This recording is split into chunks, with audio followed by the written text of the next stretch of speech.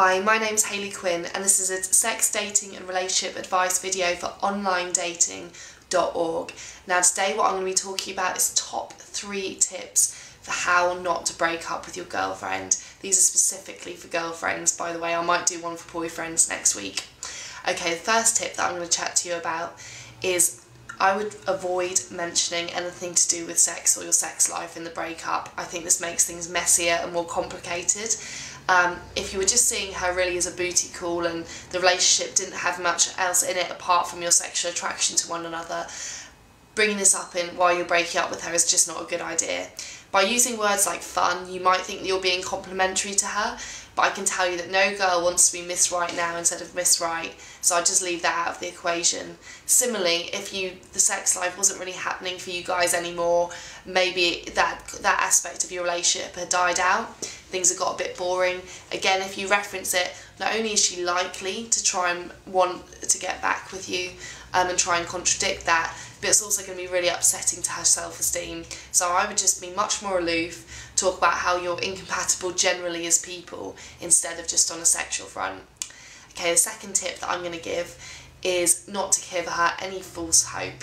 Now, it's very tempting when you're breaking up with someone to maybe say things that you don't exactly mean, but you want to soften the blow. So you might call it a break, for instance, instead of a break up. You might say that you need some space. You might say that you hope, given time, that you'll work things out in the future. But if you don't mean any of these things, just don't say them. Because the problem is that will prevent her from moving on. It'll stop her from leading the life that she needs to lead. So even though it's harder for you to say in the moment, it's always better to be completely honest, set her free, and also don't just string her along as a safety net, because you know that's not right. Okay, my third pointer, particularly for breaking up with girlfriends, is if there's been a third party involved, if you've been seeing another woman maybe behind her back, or another guy, if that's what you're into, I just wouldn't mention it if you don't have to in the breakup. I know this is a little bit deceitful, but if she doesn't have any idea about that's been going on, then it's probably actually going to be more upsetting and more detrimental to her if the relationship is already coming to an end for her to know those details.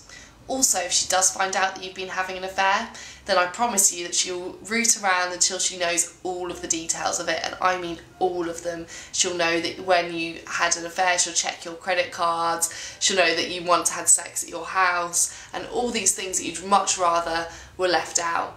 It would also cause a large argument, your name will be blackened, you know, she'll probably start a Facebook hate campaign against you, so it's just not a wise idea.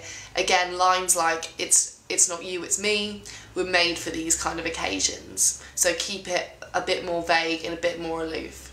So just to recap, my top 3 cardinal sins for when you're dumping your girlfriend are: 1. Mentioning sex in the breakup. It's much easier to talk about incompatible personalities for a woman than for her to think either that she's fun or that she's bored you. 2. Don't give her any false hope if there isn't any. Just because you might want the safety net of having a girl out there waiting for you, it's unfair on her to string her along and will generally overcomplicate matters later when she's trying to get back with you, because we all know that the flesh is weak. Okay, third pointer is if there was a third party, if you were seeing someone else, if she's not aware about it already, it might just be worth leaving that and not telling her. It could cause her more emotional distress and your life a lot more disruption.